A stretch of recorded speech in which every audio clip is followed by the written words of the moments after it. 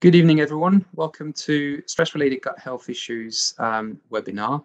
My name is Ben. I'm part of the referral engagement team at OneWelbeck, and I have tonight joining me Dr. Simon Peake, who's a consultant gastroenterologist with us at OneWelbeck Digestive Health, Dr. Anna Wilson, consultant gastroenterologist at OneWelbeck Digestive Health as well, Dr. Chris Rutkowski, consultant allergist at OneWelbeck Skin Health and Allergy, and Miss Lucy Kerrison, who's a gut specialist dietitian at the Gut Health Clinic.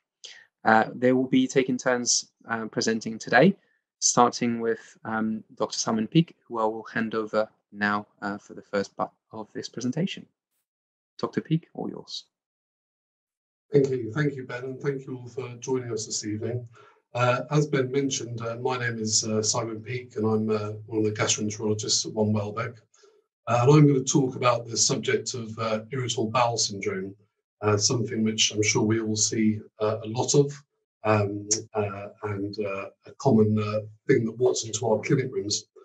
And I'm going to refer to these two papers which were published fairly recently. The first is the NICE guidance from February 2015, which is actually unusually for NICE, quite a short, succinct guideline, which very clearly lays out the diagnosis and management of irritable bowel syndrome, and well worth a look at. The second paper was published last year in the Gut Journal, and this was carried out by a working group of patients, clinicians, academics, dietitians, psychologists, with the aim of summarising the latest evidence regarding irritable bowel syndrome and providing a practical management framework. It's a very useful and interesting paper. So, as I said, we all see a lot of irritable bowel syndrome. It's a chronic, relapsing, often lifelong disorder, essentially made up of three main symptoms: abdominal pain, altered bowel habits, and abdominal bloating. I'm not going to talk much about abdominal bloating during my presentation because Dr. Wilson is going to pick up on this a bit later on. The prevalence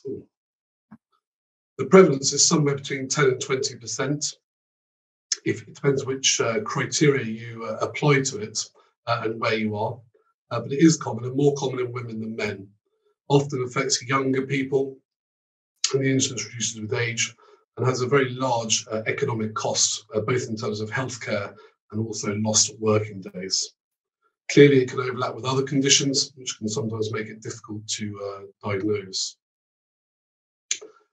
So the Rome Foundation was founded 3 decades ago, in 1992, and it's an independent, not-for-profit organisation with the aim of increasing research and assisting in the diagnosis and treatment of functional bowel disorders, in particular irritable bowel syndrome. The first Rome criteria, the Rome 1 criteria, was published in 1992, and this has been updated 4 times since then. The latest Rome criteria, which were published in 2016, slightly altered the definition or the requirements in order to have a diagnosis of irritable bowel syndrome, and I've highlighted those changes there from the last set of criteria. And these more modern criteria reduce, if you apply them, they actually reduce the prevalence of Crohn's. It's a bit harder to, IBS, it's a bit harder to achieve that definition than the 2006 criteria. I think that the NICE criteria from 2015 give a much more pragmatic and possibly more useful definition for clinical practice of abdominal pain and discomfort over 6 months, associated with some alteration of stool frequency and form, and obviously the absence of alarm symptoms. There are different subtypes of irritable bowel syndrome. There's the constipation predominant irritable bowel syndrome, whereby 25% of bowel motions are Bristol stool type 1 and 2. And likewise, IBS with a diarrhea predominant component, where 25% or more of the bowel motions will be type 6 or 7. There's a mixed picture and an unclassified picture. And I think it is useful to classify the type of IBS, as it often helps with the treatment. Nobody really knows what causes irritable bowel syndrome. It's probably related to multiple different factors, and there's lots of research going into this at the moment. It's likely that individuals can be predisposed to developing irritable bowel syndrome by genetic elements, infection or early adverse life events. And then on top of that, issues such as chronic stress, psychological symptoms, poor coping strategies, perhaps compound the problem. I'm not going to talk any more about the causes of IBS, as it's poorly understood and there's lots of research going into it at the moment, but something that's worth keeping an eye out for. What has become much clearer over the last 10 years or so is the importance of the gut-brain axis, and this was actually mentioned in the Rome 4 criteria. There's lots of evidence and papers looking at this. There's abnormalities in the gut-brain axis that have been picked up. Again, I'm not going to concentrate too much on this today, but there are definitely important elements of this which can be targeted with treatments, which we'll come on to shortly. How do you diagnose irritable bowel syndrome? Well, the NICE guidelines suggest that patients in primary care should have a full blood count, some inflammatory marker, whether that be CRP or ESR, a negative celiac serology, calprotectin in patients under the age of 45 with diarrhea, and a CA125 in females for ovarian pathology. They list the following things as not being required to make the diagnosis, and I think this is perfectly reasonable, although clearly there are caveats to this. And these criteria may not fit all patients. Some patients may require a few more tests in order to reassure ourselves that there's nothing else going on. Do they need a colonoscopy? Well, certainly if there's any red flag symptoms, and also the possibility of microscopic colitis. And I've listed here some of the factors that might make one think about microscopic colitis. Age, being female, watery diarrhea, medications that may cause it. CCAT scans for bile acid malabsorption, if there's atypical features, nocturnal diarrhea or a history of a cholecystectomy. And also worth thinking about anorectal physiology, if it's a defecatory disorder or fecal incontinence. And that may help select those patients that may benefit from biofeedback as a treatment. The red flag symptoms I've listed here, I think we all know these very well. Any of these would prompt further investigations. So one question is, when do these patients get referred to secondary care, or when should they be referred to secondary care? It's very clear that the vast majority of patients with IBS are managed in primary care, and I'm sure the people listening to this presentation are well aware of that. Reasons to refer or consider a secondary care referral would be any alarm symptoms or signs that need further investigations, diagnostic uncertainty, when you've tried first-line therapy and the symptoms are refractory to this, some therapies, second-line therapies that aren't available in primary care, and often patients will request a second opinion or a further opinion to look at their symptoms. So I'm going to talk a bit about treatment of IBS. I think first and foremost, it's really important to establish a good relationship with the patients. Taking an extra 5 or 10 minutes during a consultation to listen and support and be empathetic makes a huge difference, and has actually been shown to improve symptoms and quality of life, improve adherence to treatment, and reduce number of healthcare visits. So this is clearly a very important factor. The first treatment that is always recommended is regular exercise. This is particularly important with constipation predominant IBS, but actually is important in any form of IBS, whether that's due to the exercise itself or whether that's due to better psychological health and endorphins is not clear, but studies have shown the benefits of regular exercise can persist up to 5 years. I've put diet in here. I'm not going to talk about diet because Ms. Kerrison is going to pick up on this later on and talk about it in much more detail, but this is where diet would fit in. So very early and very important for all patients. Probiotics, I often get asked about probiotics by patients with irritable bowel syndrome. Certainly may be effective for pain and bloating. There's no recommendation on which type of probiotic, and the guidelines would suggest stopping it at 12 weeks if there's no improvements. After these measures have been addressed, the treatment then is directed towards the predominant symptoms. So if we look at first-line drugs, and these are often started in primary care, smooth muscle relaxants, buscopan and mebeverine, very good for pain. Peppermint oil, particularly good for bloating. For IBS with a diarrhea predominance, loperamide, once we've ruled out any organic pathology, and polyethylene glycol for IBS with a constipation predominance, which is an osmotically active diarrhea, such as osmotically active laxative like Movicol, for example. Neuromodulators, certainly extremely effective, act via the gut-brain axis.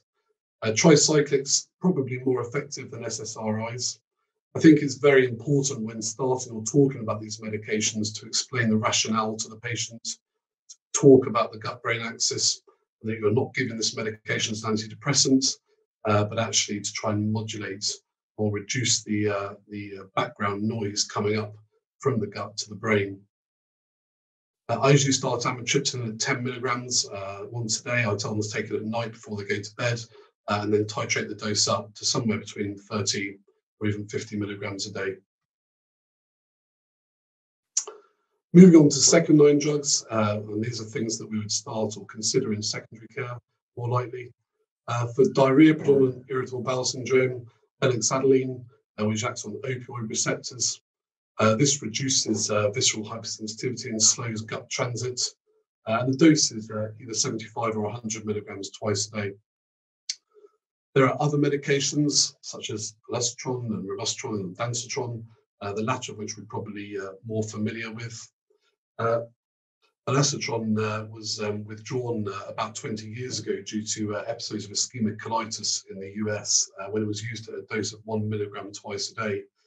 And subsequently, an FDA review found that half dose, so 0.5 milligrams twice a day, was safe and effective for people with severe IBS-D, and there were no adverse events when this was used.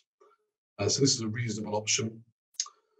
Rifaximin is unlicensed in the UK for this indication. It's been shown to have little effect on abdominal pain, but can be useful for diarrhea, even in those without evidence of SIBO on lactose breath tests. The dose used in these studies is 550 milligrams 3 times a day for 2 weeks. Clearly, this is slightly restricted by cost often. Second-line drugs for constipation predominant IBS. So secretagogues do pretty much what their name suggests. They activate ion channels on the intraluminal surface of enterocytes and release ions of water into the lumen. This has the effect of softening stool and accelerating transit through the gut. The most used of these would be linaclotide or Constella, which is guanylate cyclase C agonist. The dose of this would be 290 micrograms once a day, and it's best to take about 30 minutes before breakfast. Some patients do experience side effects of this, such as nausea or diarrhea. And in these situations, I often ask them if they can to persist with the medication for a few more days, as often those side effects actually improve and resolve after a few days. If they still have problems after that, you can ask them to take it every other day. In the US, they have a 145 microgram tablet, but unfortunately that's not available in the UK. Lubiprostone is a chloride channel activator. Lecanemide is also a guanylate cyclase C agonist, and tenapel is a sodium hydrogen exchange inhibitor. And these are all other options. The 5-HT4 agonist, Digestive, is not available in the UK, and it's only available in the US. So after medication, there's the option of psychological therapy. The NICE guidance suggests that this should be considered if first and second line therapies are ineffective at 12 months. But I think there are occasions with certain patients where you think it might be beneficial, where you could consider it earlier if they're receptive to the idea. The active and Ipsos studies were done in 2019, and these are the largest and most recent randomized controls trials. There was a network meta-analysis done 2 years ago, which included 10 randomized control trials, and found that psychological therapy was superior to controls, quite significantly superior, as well as minimal contact CBT, telephone-based CBT, and group CBT. So it certainly appears to be quite an efficacious treatment or intervention. Similarly, gut-directed hypnotherapy, also effective for the treatment of IBS. Refractory IBS, it's a bit of a difficult subject, I think. There's no consensus definition. I think when you see these patients, it's important to ensure there hasn't been any pathology that's been missed from previous investigations, bearing in mind there's a low yield from repeat investigations that have already been done. There are some other functional bowel disorders which I've listed there, which symptoms of which can overlap with IBS, so worth bearing in mind. But I think ultimately a multidisciplinary approach is probably the best way forward here. I've put in this treatment algorithm, which I think really nicely helps with the management of irritable bowel syndrome. I'm not sure it projects particularly well, but this will be available on the YouTube channel once this presentation is published. And just to end with, I was going to mention fecal microbiota transplantation. I'm always surprised how many people actually mention this to me in clinic and are very receptive to the idea of giving it a go. So there was a meta-analysis done in 2019, which looked at 5 randomized controlled trials for FMT in IBS, and this found no significant benefits of FMT compared to placebo. The studies, however, were criticised for having small sample sizes and heterogeneity with unstandardized donor samples and poor study endpoints. So it's difficult to know what to make of this. However, a year later, this paper was published in Guts. And I just thought I'd briefly mention the outcomes of this. It's quite interesting. So this was a randomized double-blind placebo-controlled study of 165 patients, divided into 3 groups. One group was given placebo, one group was given 30 grams FMT, and one group 60 grams. And all the stool samples were taken from one well-characterized donor and delivered via a gastroscope. They looked at the reduction of total IBS symptom score at 3 months, and also secondary outcomes, change in bacterial profile and reduction in dysbiosis index. And the study actually achieved quite statistically significantly the primary outcome. So 23.6% of the placebo group had a reduction of IBS scoring system, but 77% with the 30 grams and almost 90% with the 60 grams. So certainly looked to be quite positive. In terms of secondary outcomes, there was a change in the bacterial profile, but not the dysbiosis index. So I think when talking about FMT for IBS, I think the jury's still out. It's obviously not a treatment at the moment, but maybe in the future. So just to briefly summarize, you have to be careful not to overdiagnose IBS and medicalize patients. The latest criteria have been more specific than the previous set of criteria. Being empathetic during history taking is extremely important. Not to over-investigate. I think there's a risk sometimes of doing more and more tests and patients feeling that we're just not finding the problem because we keep doing tests. So one has to, at some point, stop and try and manage the symptoms. Exercise and dietary changes are always worth considering before any medications. And don't forget IBS-specific CBT, which looks to be quite a promising treatment. Thank you. Thank you very much, Dr. Peake, for that. I will hand over to Dr. Wilson, who will carry on with the next presentation. Thank you, Ben. Good evening, everyone, and thank you for joining us. I'm Anna Wilson. I'm one of the consultant gastroenterologists, and today I will talk about my approach of abdominal bloating as distinct from irritable bowel syndrome, and trying to stay away from some of the things that Simon has already covered, and really very typical of many of the patients that I tend to see in clinic. So I'm going to start with a case, which is very typical, of a 33-year-old lady who works in finance full-time, who presented with a 5-month history of bloating and abdominal distension.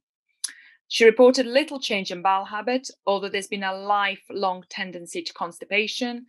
And these symptoms of abdominal distension and bloating now started affecting her quality of life. There was no other relevant medical history or family history. She was on no regular medication or supplements, including not on any hormonal treatment. And she was non-smoker, and she only drank alcohol socially. So I suppose before we go any further, one of the main things that I think it's important to re-emphasize are the objective definitions of abdominal bloating and distension. So abdominal bloating is a subjective sensation of gasiness, trapped gas, or feeling of pressure without any obvious distension. Whereas distension is an objective physical manifestation of an increase in abdominal girth. And quite often, I'm sure all of us will have patients who come into clinic and will say they feel like balloons or they feel like they are pregnant in terms due to their abdominal distension.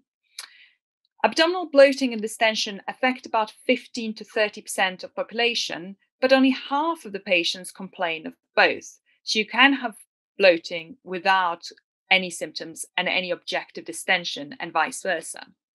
It's much commoner in women than men, and it tends to be typically common in women between about ages of 15 and 40. And postmenopausally, the rate of these symptoms in women tends to approach that in men. So one of the main things that I try to approach when I see these patients is to try and understand if there is an organic pathology. And we, as ever, do that by careful history, examination, and then selective investigations. And one of the things that I try to emphasize, and the point that Dr. Peake has made earlier, is about against over-medicalizing a lot of these patients, against having endless investigations, but trying to deal with the symptoms once we've excluded any significant pathology. In a 33-year-old lady with no other history, with no risk factors, the pre-test probability of there being an organic pathology is actually exceptionally low. But of course, patients do come with anxieties about what they've read. When we run the Bowel Cancer Screening Awareness Month, there are a number of patients who become more aware of it, become more anxious whether their symptoms represent that. And that's also important to address. So I tend to tailor investigations really on the basis of pretest probability and the history of the patient, as well as the examination. Most of the patients that I see, invariably, some have had blood tests and some haven't, but I tend to do a basic blood test screen, a full blood count with hematinics, celiac screen, thyroid function test. If they have any change in bowel habit, predominantly diarrhea, predominant bowel habit, I will do stool fecal calprotectin just to make sure that we're excluding an inflammatory condition. And of course, in older patients, this will be different because you might be at that point considering doing a FIT or any other colonic investigation if there is a new change in bowel habit. But for a 33-year-old with no previous history and no new change in bowel habit, I wouldn't proceed in doing that. I often request abdominal ultrasound with very little evidence, and it's partly to reassure the patient. I think in my mind, what I talk to the patients about is that I want to know what is causing the obvious distension or bloating. Is it gas or fluid? Obviously, fluid is almost always organic pathology, and then we'll go down different investigations. And when I talk to the patients, and when I think about a gas, I tend to think, is there too much gas? Are the patients not expelling gas or having too much? So I think about any of the carbohydrate malabsorption problems, SIBO, patients with constipation, or aerophagia, inadvertently swallowing too much air.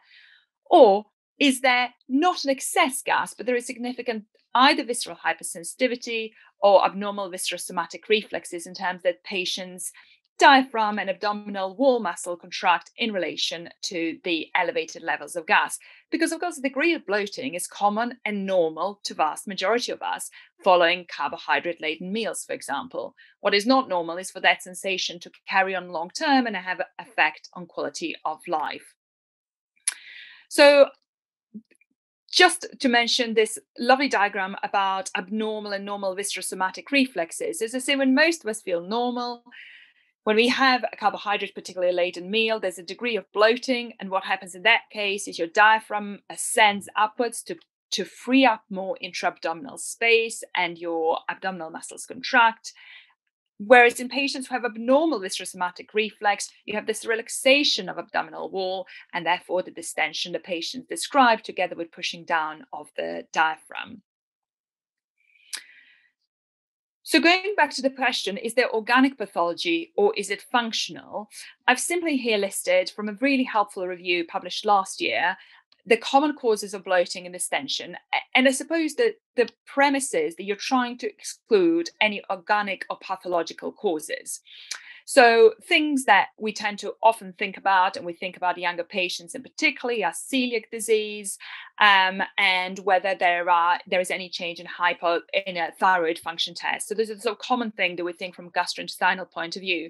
Of course, any previous surgery or abdominal problems, pancreatic insufficiency could also cause organic causes of bloating, as can any carbohydrate intolerances or malabsorption and small intestinal bacterial overgrowth. And then there is this sort of functional bloating where we have patients with irritable bowel syndrome, and Dr. Peake has mentioned some of that, patients with chronic idiopathic constipation, pelvic floor dysfunction, functional dyspepsia, and functional bloating, which are all distinct functional conditions. And this is the Rome criteria for definition of functional abdominal bloating and distension, which is fairly helpful in sort of trying to isolate these patients, although, of course, management will be very similar across many of the different functional subgroups. So it's recurrent bloating and or distension occurring at least 1 day a week on average, and bloating and distension should be the predominant symptom. Patients shouldn't meet criteria for any of the functional disorders that we've mentioned already. And symptom onset should have occurred at least 6 months prior to diagnosis, and with active symptoms in preceding 3 months. I'm sorry, this slide is not projecting particularly well, but the pathophysiology of bloating is quite interesting. I think it's fair to say that a bit like irritable bowel syndrome, we're not clear exactly what causes it. So we know there's a relation between food and medication. We know that some patients have increased visceral hypersensitivity. We know there is a link between colonic dysbiosis as well as small bowel bacterial overgrowth, possibly related to altered intestinal motility, particularly in patients with no other risk factors for small intestinal bacterial overgrowth, and then pelvic floor dysfunction. But essentially, it's very difficult in an individual patient to try and unpick a single etiology. It's usually the combination of factors that will lead to the symptoms. It's important to say that a number of patients may have these underlying pathologies, but are never presented with symptoms of bloating. One of the things that I have a particular interest in, and probably because my practice is skewed to a degree in that I have a large number of female patients who come and see me because I'm a female gastroenterologist, is the effect of female sex hormones on symptoms of bloating in particular, but also in general, the effect of sex hormone on gastrointestinal tract, which often is neglected. And I think really an issue in some women much more than the other. So some women, I think, are a lot more sensitive to the effect of female sex hormones than others. So we know the high dose of progesterone, for example, the late intestinal transit can lead to bloating, whereas the high doses of estrogen in particular lead to water retention, which is, of course, another cause of bloating. When we think about the luteal, so post-ovulation phase, when we have particularly the late luteal phase, when we have a drop of both progesterone and estrogen, that's often when the patients get actually the greatest degree of bloating. So the pre-menstruation is when patients often describe greatest degree of bloating, which actually in some patients corresponds to increasing diarrhea or fast intestinal motility as the level of progesterone falls. An important thing also to note is that there is very good data to show that during menstrual period, a pain threshold, female pain threshold, is significantly low. And that's also thought to be mediated to a degree by the lower levels of estrogen and progesterone, because we know the higher levels of estrogen, of course, do have stimulating effects on serotonin, which will dampen down the pain response. So it's quite important to take lots of this in account. And of course, this partly explains why some of the perimenopausal symptoms include bloating to a degree and sometimes a change in bowel habit, because it's a huge fluctuation of hormones. And towards the end of the perimenopausal period, decrease in hormones that will have a significant effect on the gut motility and therefore the symptoms the patients experience. I've just added a slide here because I anticipated some questions about small intestinal bacterial overgrowth. So the Patient that I'd mentioned in clinic had completely normal tests with normal blood test, negative celiac screen, normal thyroid function test, normal ultrasound.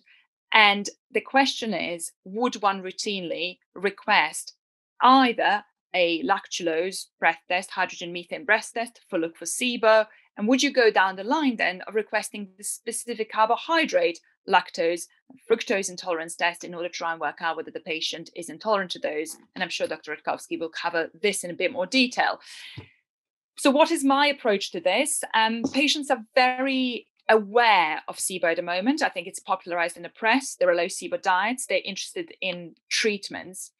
So although for many years I have spent explaining to patients that it's very unlikely for young, healthy patients without pre-existing conditions, so either specific structural abnormalities such as blind loops, previous gastrointestinal surgery, pelvic radiotherapy, or the conditions that affect gastrointestinal motility such as diabetes, amyloidosis, it would be very unrare for patients to develop SIBO. Nevertheless, over the years, there have been few patients who've tested positive for hydrogen and methane on the breath test and have come back asking for treatment. And again, I go back to the treatment of choice being rifaximin, which of course is an issue because even though it's slightly cheaper now, it still presents prescribing problems, particularly because similarly the dose is 550 milligrams 3 times a day, either for 10 or 14 days. And the reason why SIBO tests are difficult to interpret is that they are based on normal average orophyseal time. And of course, we know the patient's gastrointestinal motility and small bowel motility differs. Nevertheless, I think if the patients are very keen or come back having had a positive SIBO result, I often find it, frankly, easier to manage by giving them a course of rifaximin, which is not absorbable antibiotic, and therefore will have minimal side effects on the extra gut systems, and therefore trying to see whether they get response to it or not. In terms of management, I think for lots of these patients, reassurance is really important. Reassurance that they are not the only patients, reassurance that there's nothing significant going on, and explanation of sort of what is a normal and what is abnormal symptomatology. Diet, I do think plays a key role, but I think it needs to be under careful supervision of dietitian. And Lucy, I'm sure, will cover this in a bit more detail, so I won't go on that. But there are numerous aspects in a diet that we tend to use in managing these patients, including putting them on a low FODMAP diet, etc. The bloating per se, as simple, the management of bloating, lots of the management strategies are extrapolated from treating IBS. So they don't all necessarily work for bloating as well. But we know that in a number of patients, antispasmodics work. So mebeverine, peppermint oil, Buscopan. There is a bit of evidence for probiotics. But in terms of bloating, the only ones that are evidence-based to work are those containing bifidobacterium bacteria, so Optibac or Biocold. We know that exercise is really important in managing these patients. And that is sort of gentle and frequent exercises. And we're talking walking, yoga, Pilates. And there is quite good data to show that abdominal distension reduces following exercise. Brain-gut axis is something that's really important, and we know that stress affects this. Quite a lot of these patients are incredibly stressed. They live very busy lives. They have jobs which are incredibly demanding. Often young families. This patient was getting married. So there are external factors that contribute to this. It's very difficult to deal with those with the patients without any sort of professional support, but there are a number of apps out there which actually patients find very useful. Headspace, Calm, most people, however busy they are, you can tell them they can listen to the app while they're on a tube or while they're driving, and they sort of tend to listen to that. Again, visceral hypersensitivity, I tend to reach for drugs really late in this patient group, but it's sometimes necessary. Sometimes you've tried absolutely everything and you're not helping situation. Again, my drug of choice is tricyclic antidepressant. I tend to use nortriptyline as the first line because I think it has a fewer side effects than amitriptyline. But again, I start with 10 milligrams at night and very rarely have to go to higher doses, I have to say. I do use higher doses for patients when neuropathic pain is an issue, but really for visual hypersensitivity, I find 10 milligrams a night is often sufficient. Citalopram and escitalopram obviously also have very good data as well for sensations of bloating. Biofeedback is really important for patients with any pelvic floor dysfunction, but also in terms of general approach to the patients and pelvic floor physiotherapy, they do sometimes focus on abdominal visceral reflexes, and it tends to be really helpful in this patient group.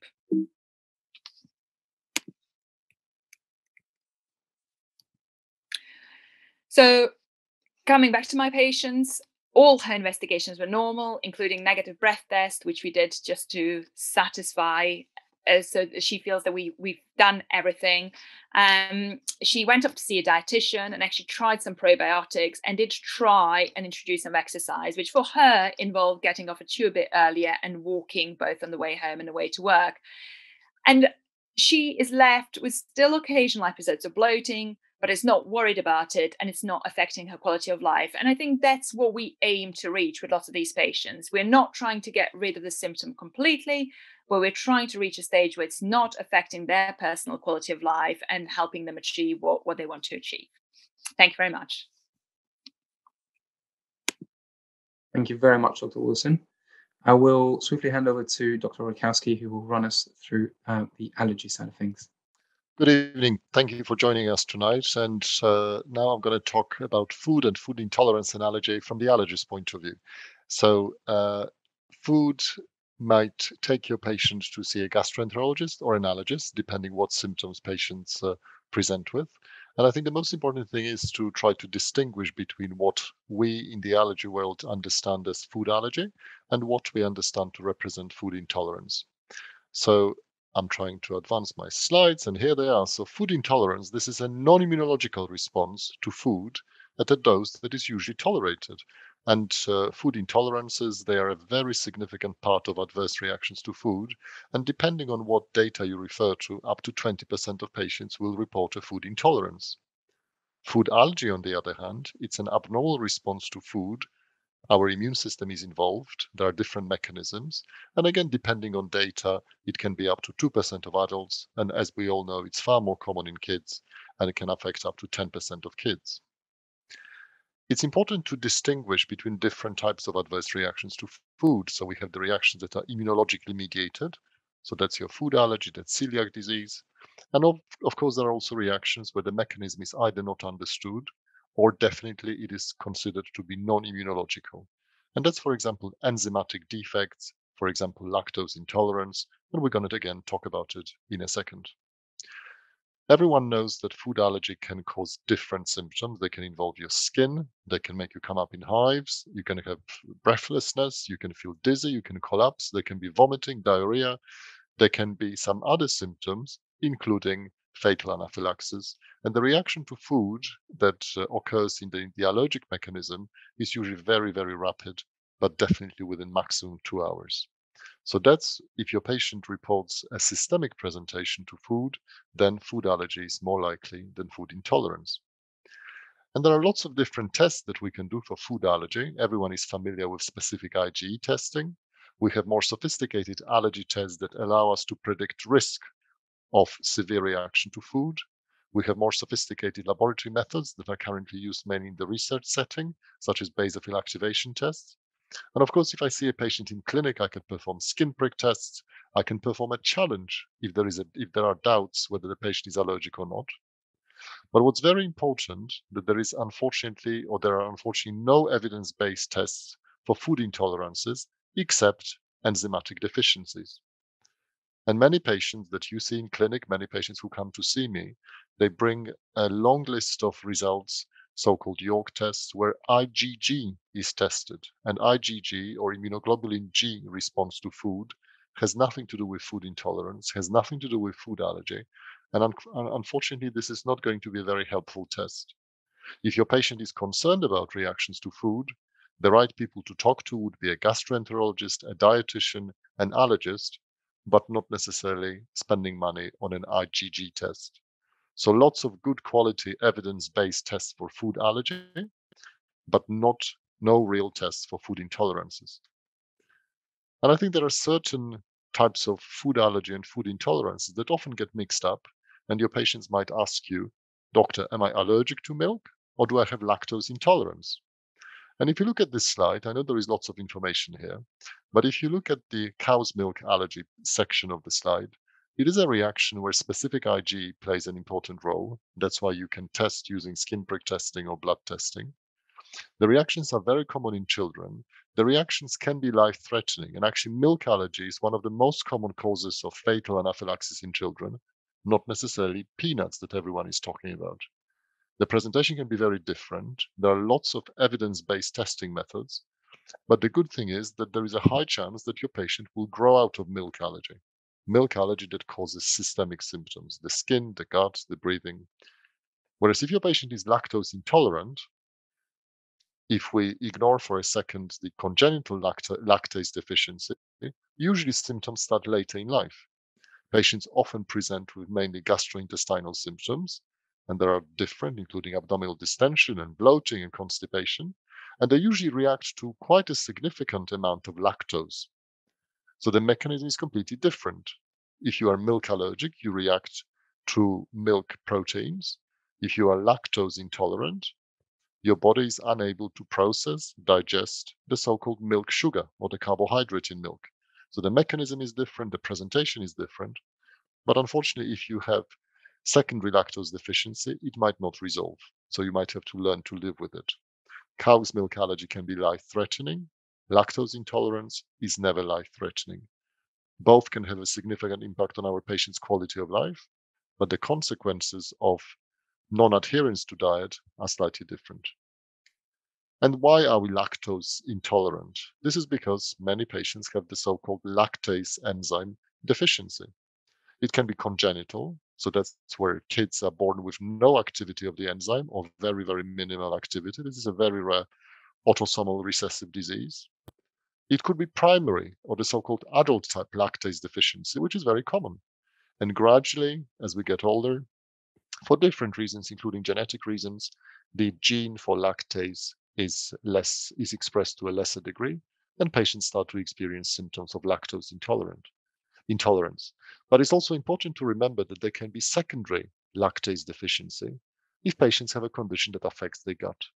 And as the condition improves, their lactase deficiency or lactose intolerance should improve as well.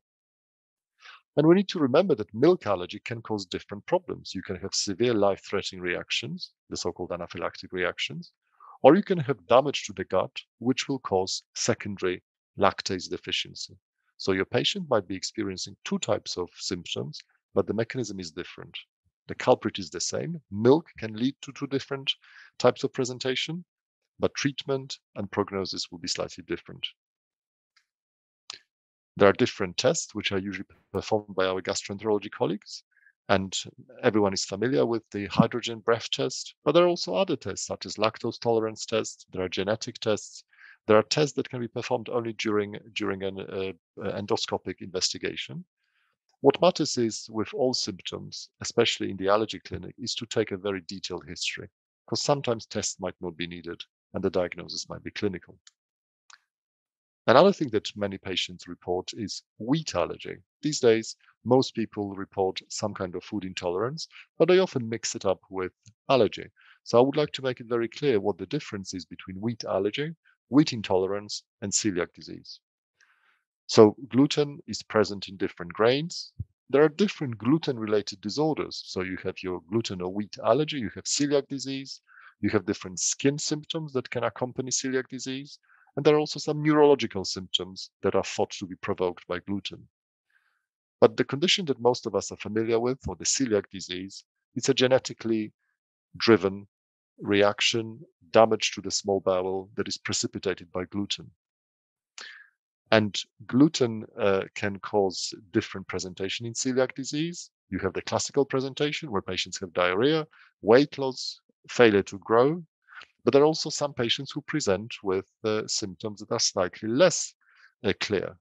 And as Dr. Wilson and Dr. Peake mentioned, celiac disease testing is part of the testing series in patients with unexplained bowel symptoms, with IBS, with bloating. And what's quite interesting that there are three main categories of symptoms in celiac disease. And as you can see, patients who present with the sort of classic symptoms are in the minority. And usually around 50% of patients will present with symptoms that are slightly different. So it's always important to have a high level of clinical suspicion, perform the right test at the right moment. I'm not going to talk about testing, but we know that, for example, if you want to do serological tests, your patients should be eating gluten. Otherwise, there is no point in sending off antibody tests. But always remember that there might be symptoms that are not 100% convincing, yet if you perform the relevant tests, you might diagnose your patient with celiac disease. One thing that comes up in allergy clinics quite a lot are patients who say that they don't have celiac disease, but they have what's called non-celiac gluten sensitivity. So these are patients who have IBS-like symptoms, but they also report symptoms that are not in their gut. So they sometimes complain of headaches or feeling generally unwell. And they report that their symptoms improve very quickly as soon as they stop gluten, but symptoms come back when they start eating gluten again.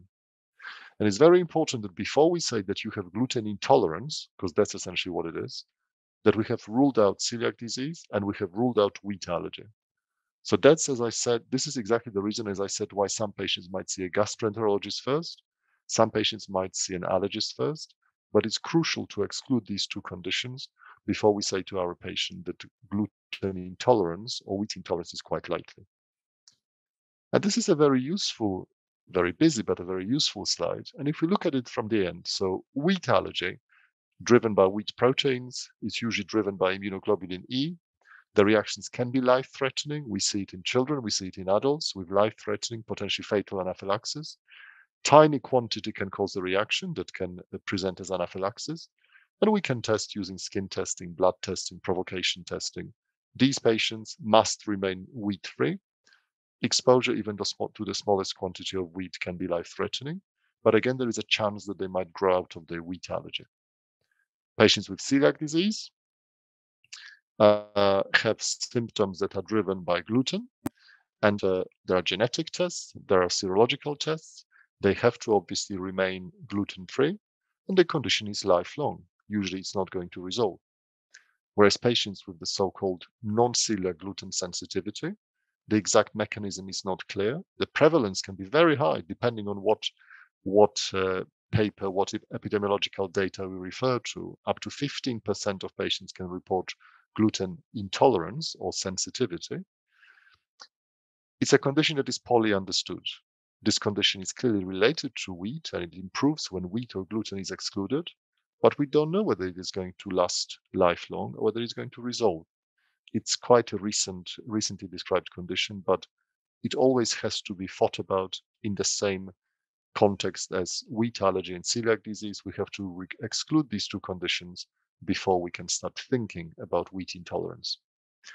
And I think those were the sort of two most important types of food allergy and food intolerance: wheat allergy, celiac disease, and wheat intolerance, and cow's milk allergy and lactose intolerance. There are many tests that can be performed in the community, in the primary care setting. But of course, if your patients are stuck and you don't know where they should be going with their symptoms, please talk to an allergist, please talk to a gastroenterologist, and we'll be delighted to help. Thank you very much. So I'm going to hand over to my colleague, Lucy now. Some really interesting talks so far. So thanks for joining. I'm Lucy. I'm one of the gut health specialist dietitians at the Gut Health Clinic. So we have a team of 8 dietitians now, and we work at OneWelbeck, and also we complete consultations via Zoom as well. So my talk today, it's going to be about 10 minutes, and it's going to go over the dietary treatment of IBS. So we know, as you've seen from all my colleagues, the kind of holistic treatment is really, really important. But what I'm going to hone in on today is the diet side. And so to make it really useful, I know there's a few GPs watching.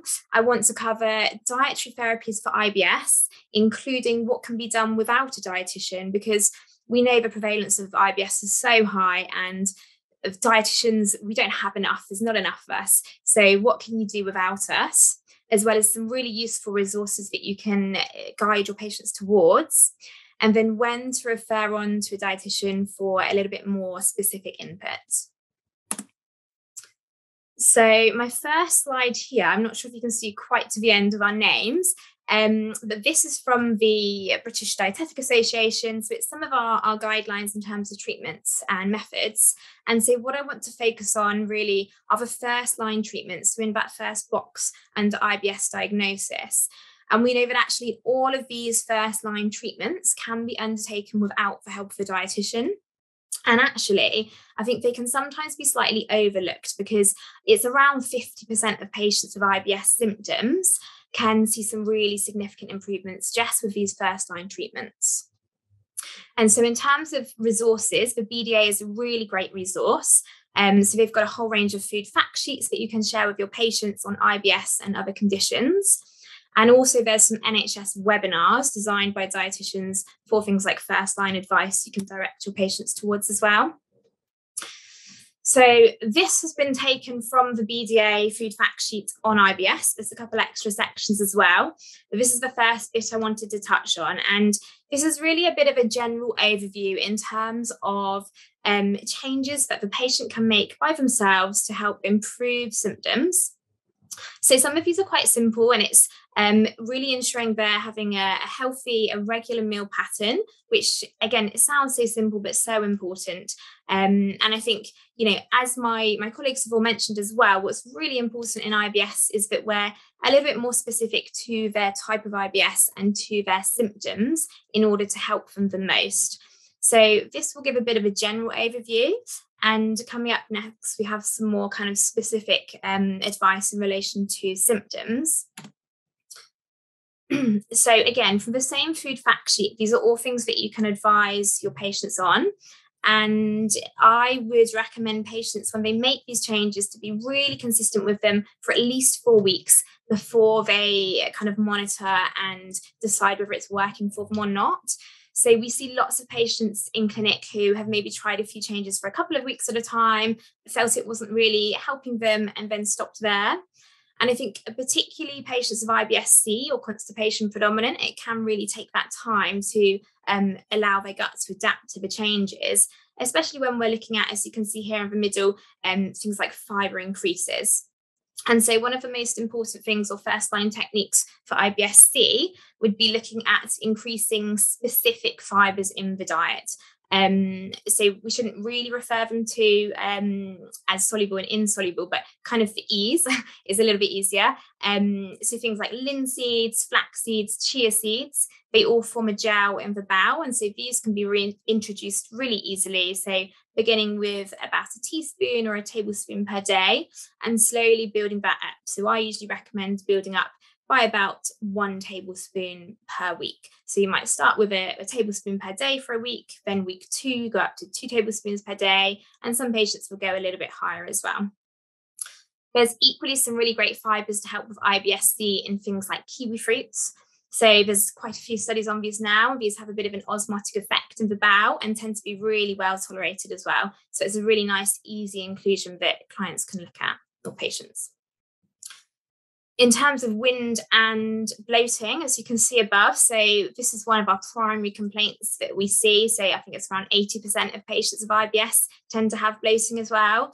And so what I like to hone in on here is really where that bloating is. So if it's kind of higher up bloating, just under the rib cage, perhaps around the stomach area, then the patient it's worth focusing on things like meal size, meal timings, the speed of eating and chewing their food, because actually it sounds like the bloating is kind of more in the stomach area, and potentially stress as well is a little bit more indicated in that upper bloating. The lower bloating or kind of mid bloating could be a combination of things, could be more FODMAPs that we'll get onto as well. And so with a lot of these techniques that you can see here, I think the key thing when we're looking at reduction of foods is to reduce rather than completely exclude initially. So things like beans and pulses, they can be quite gaseous. A lot of us will get a bit bloated with those. As Anna was mentioning, it's looking at symptom improvement rather than micromanaging symptoms and kind of looking out for every little sign of bloating, etc. So lastly here on, in terms of diarrhea, looser stools, it's looking at reducing those higher fibre foods, and also concentrating on things like artificial sweeteners. And I think, again, what we tend to see is clients will come in and they may have gone through Weight Watchers or weight loss programs, Slimming World. And so to lose weight, they're using all these artificial sweeteners. And actually, in terms of their gut and symptoms, that can be quite difficult to tolerate. So things like chewing gums, Diet Cokes, and other sweetened foods, so low-fat yogurts, etc. What you can also do with some of these clients, in terms of first line and before you see a dietitian, is to look at a 4-week reduction of either lactose or fructose, which again are quite common culprits in IBS. And what's really important if a patient does do either of these is that it is for 4 weeks, but it's also then tested. So we want to make sure the exclusion has shown symptom improvements, and then we test to check that it's actually that product which is causing them a difficulty.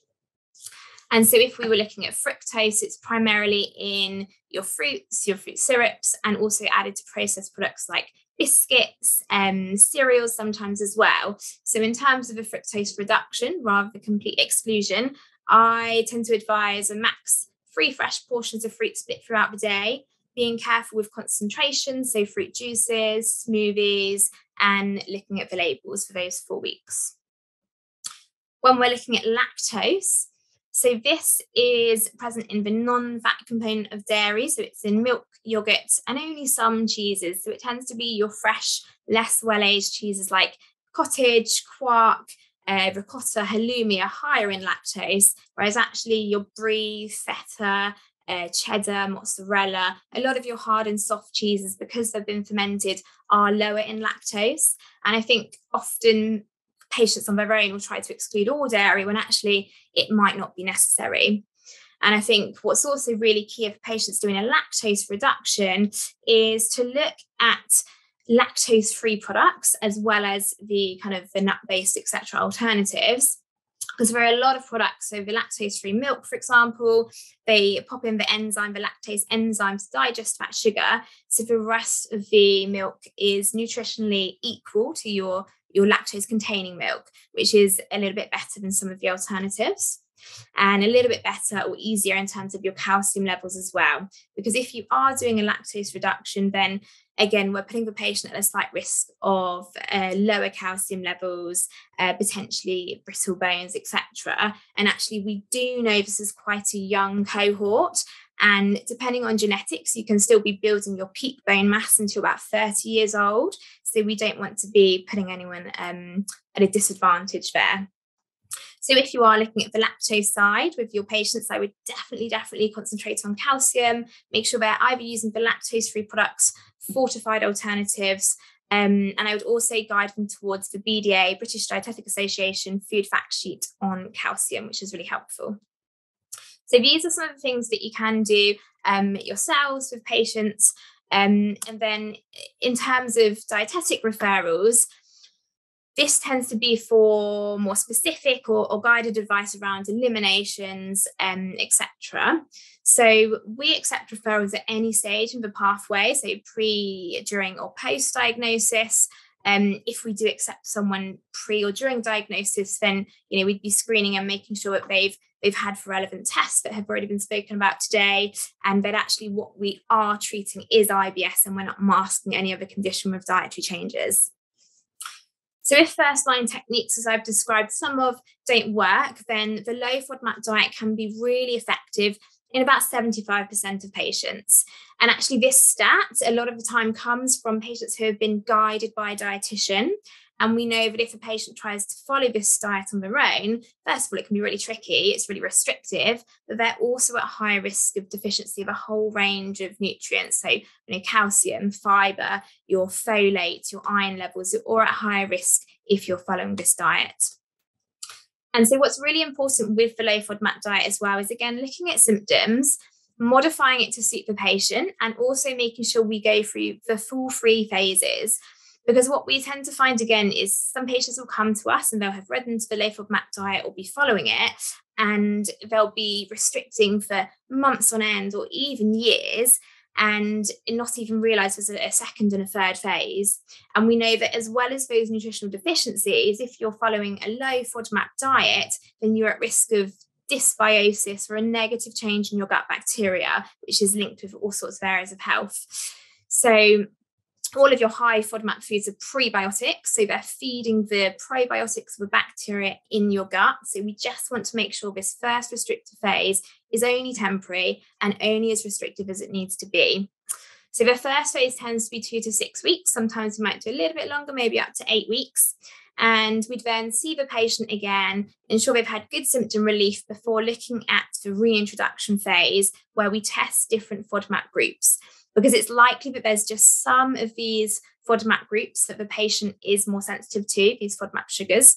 And so in the long term, we want to bring in back as many as we can, so that actually the patient isn't following a long-term restrictive diet, so they're not having the ongoing negative changes in their gut bacteria.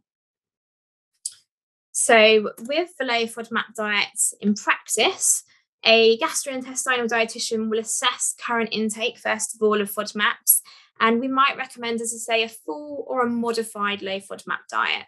So with many of our patients, we look at things like a FODMAP light approach. So we're just reducing some of the main high FODMAP foods, and that can be really, really effective and slightly easier to follow. And actually, it's a better approach if a patient can adhere to it well for those, say, 4 weeks, rather than being very strict for 2 weeks and not managing to follow the plan or see symptom improves.